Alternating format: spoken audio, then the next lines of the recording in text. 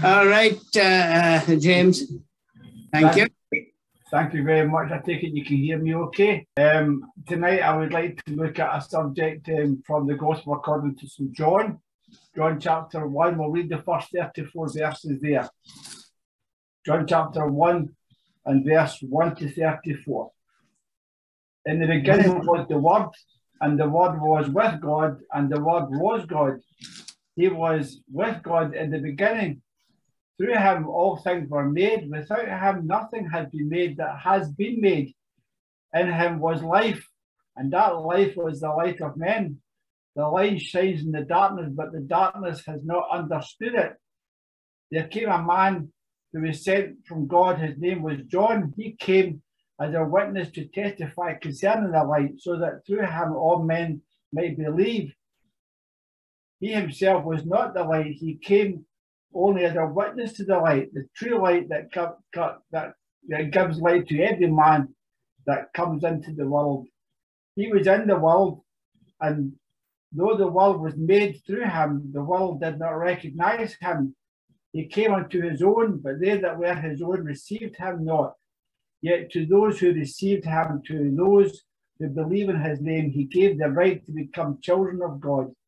Children born not of natural descent, nor of human decision, nor of the husband's will, but born of God. The Word became flesh and dwelt and made his dwelling amongst us.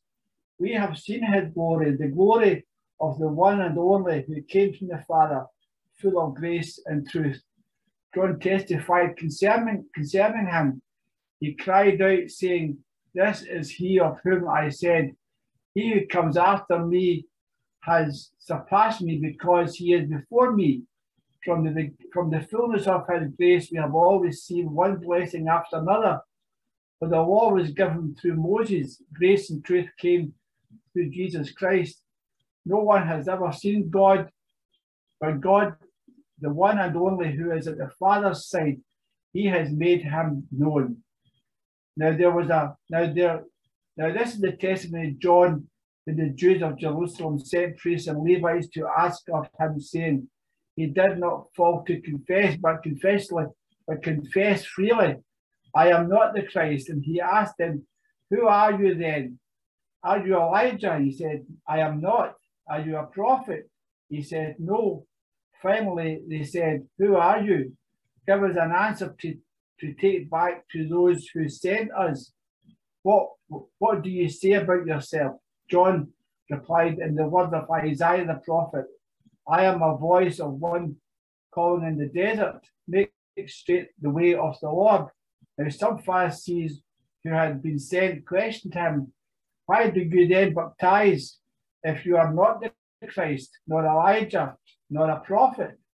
"I baptize with water," John replied, "but among you stands one who you do not know.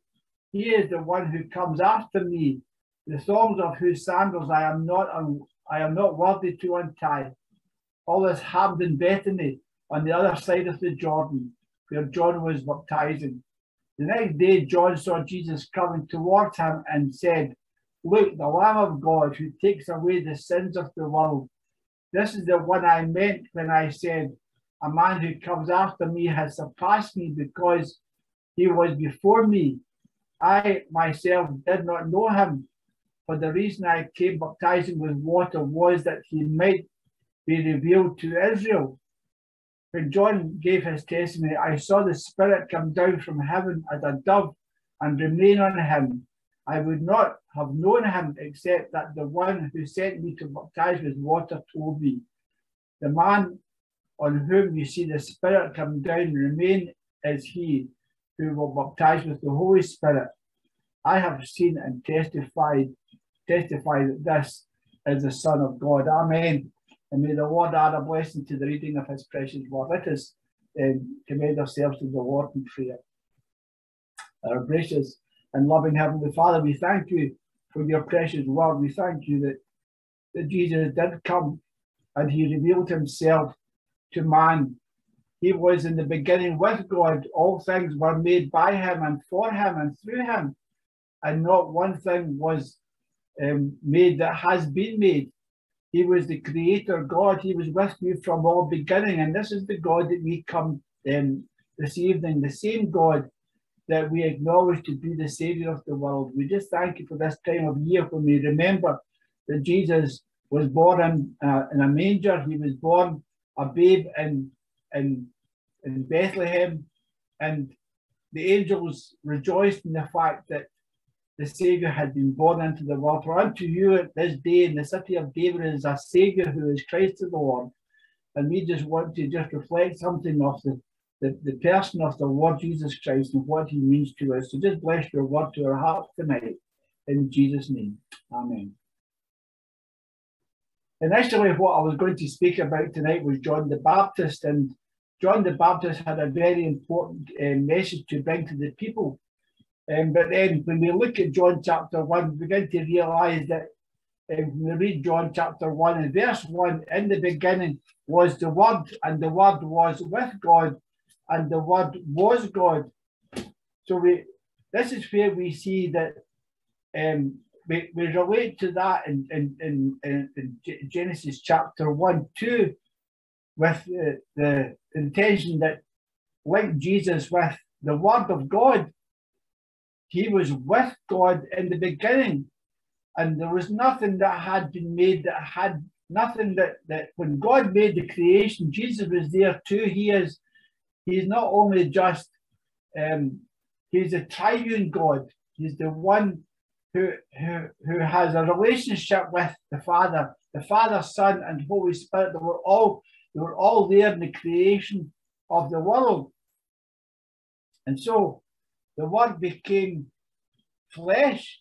When we come to Christmas time, we remember that Jesus came into the world as a baby.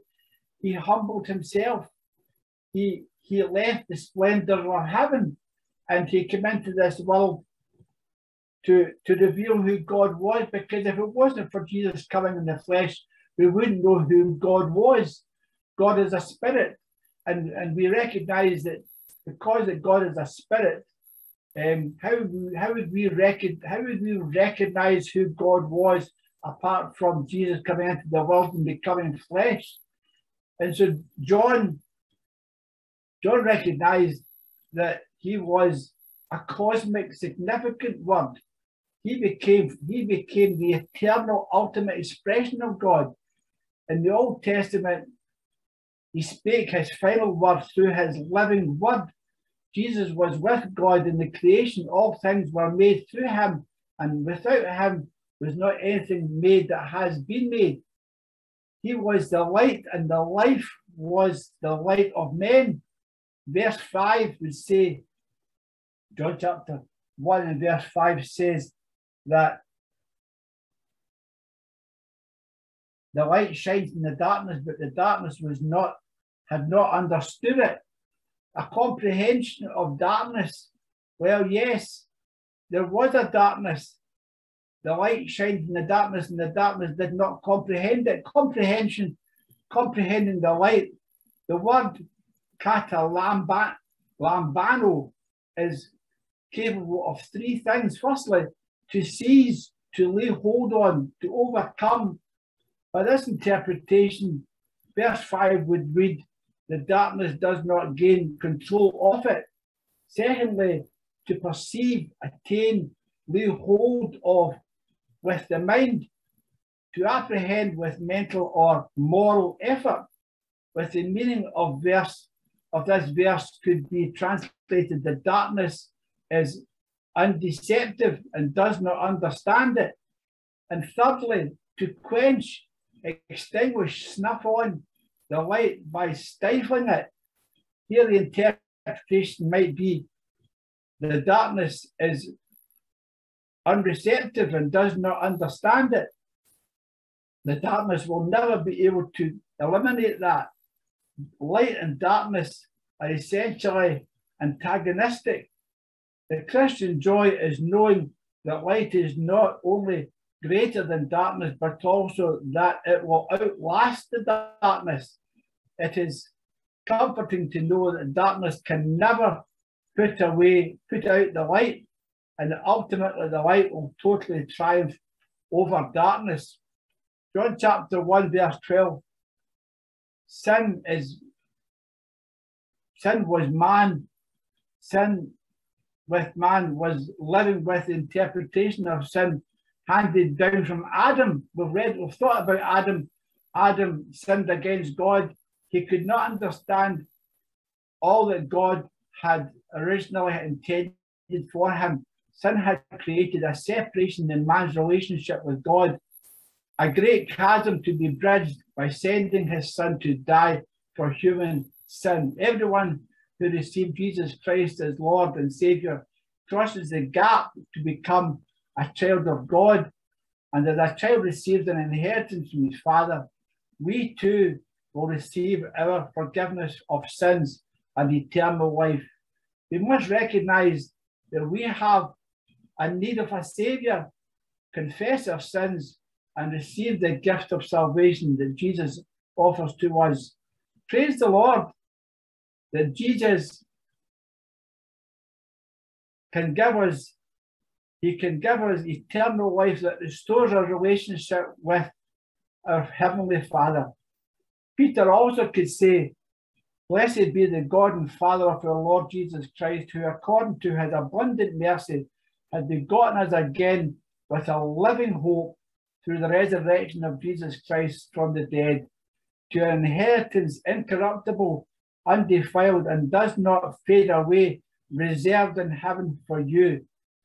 Since forgiveness of sin requires death as a payment, Jesus' death on the cross paved way for eternal life. The resurrection of Jesus Christ was a physical proof of the fact that Jesus was more than just a martyr who died for a cause. He was, in fact, the Son of God. The word begotten in this passage refers to fathering something. God's desire to restore relationship with man has provided a way for us to become his children. This will restore the original intentions that God has designed for Adam. As children of God, we will receive an inheritance, not like the one of sin that we received from Adam, but the one of eternal life through Jesus Christ. Paul wrote to the church in Ephesians saying, "For by grace are you saved through faith, and that not of ourselves, that is the gift of God, not of works, lest anyone should boast." Ephesians 2:5-8-9. Salvation is a gift that comes from the grace of God, this unmerited favour towards us, through which he shows us his love regardless of our imperfections.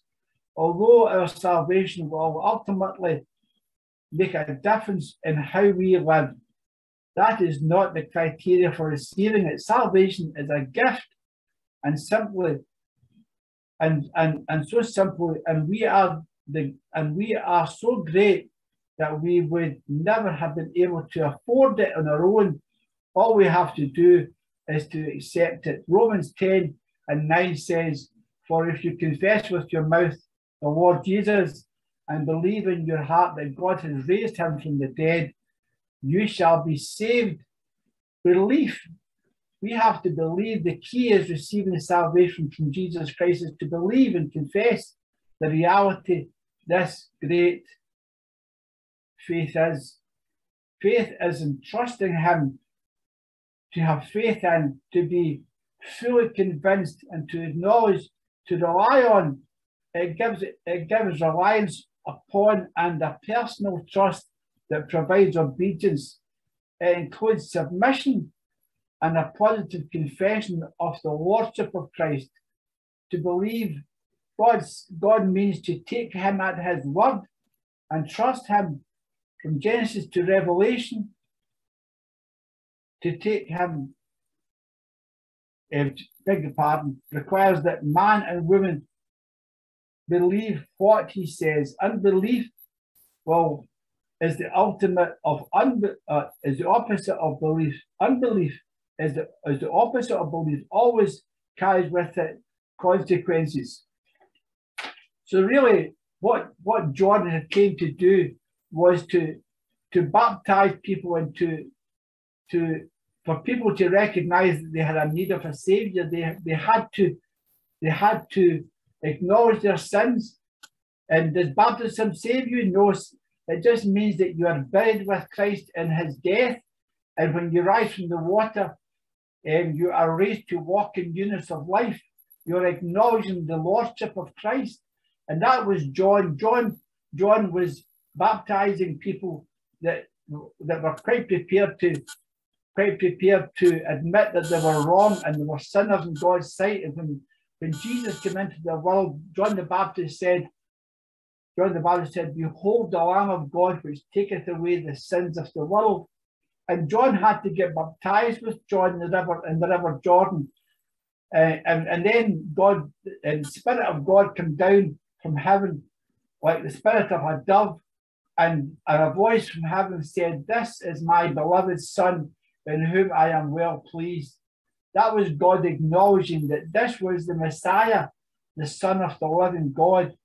What a wonderful example that Jesus showed to us, that we should be baptized. If we acknowledge the Lord Jesus Christ as our own personal Saviour, then it's an outward showing that we belong to the Lord Jesus Christ. We are resigned to his lordship, and we give him our lives for us to share with him in heaven. That's a gift in itself. That the Lord Jesus Christ, he paid the price for our salvation, and that's the reason why we can celebrate Christmas time, because Jesus came in to reconcile the world to himself.